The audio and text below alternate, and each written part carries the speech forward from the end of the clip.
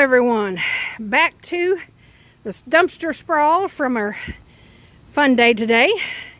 We have a tire here. We have two nice chairs that just need to be recovered to make them look all pretty. Maybe paint them or restain them or something.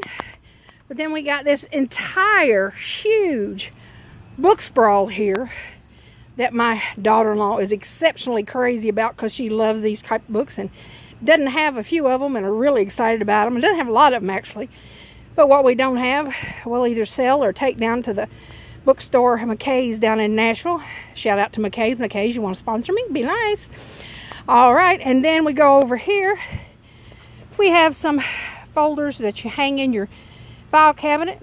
There's probably a good 10, 15 of those.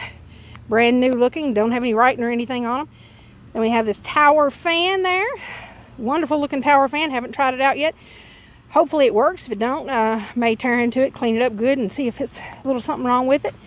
But anyway, I think, oh yeah, I almost forgot. There's 3 Tupperware lids there. Who throws away Tupperware lids? Those were found actually in the Dollar General dumpster. But the rest of all this was found in my famous dumpster of the day, where the cops had to come because of my weed find. Yes, my weed find. If you watch my previous video, you know all about what I'm talking about. But anyway, all this was in the storage building there behind the Dollar Trees.